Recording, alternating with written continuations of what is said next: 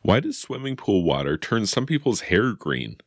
Well, the short answer is copper. The somewhat longer answer is that within swimming pools, you can have dissolved metals and they're floating around in the water. If you were to test for them, you'd be able to measure them there.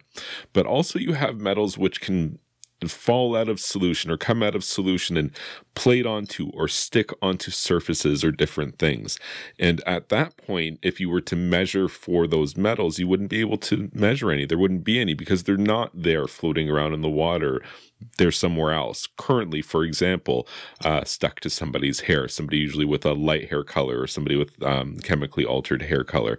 Again, usually light in color is the people who would have the most drastic reaction with green hair.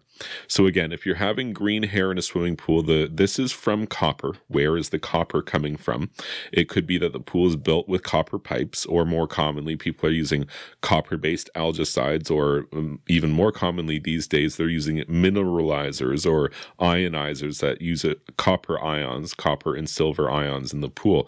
One of the disadvantages of these types of systems are that you have an increased level of copper in the water, thereby an increased risk to have people with green hair. And also the surfaces in your swimming pool can have problems with staining and green plating onto them.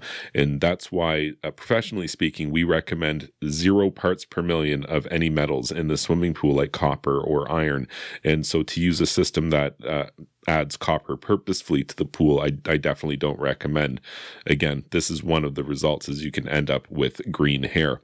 Interestingly, if your swimming pool water turns green, it's almost always related to algae or a lack of chlorine, something to that degree. But in the event that you have a problem with copper in your swimming pool, when you add your sanitizer, like your chlorine, to the water might turn green before your eyes. And interestingly, it is like an emerald green, and it remains clear to the bottom of the pool. If the water was clear before, it's clear now, and that's uncommon because when there's algae growth or plant matter growing in the water, which makes water green, typically the water would be turbid and unclear and you would not be able to see the bottom at all. So it's interesting to be able to see to the bottom. It's like that emerald green lagoon color. You definitely still don't want it in your pool, but that's interesting.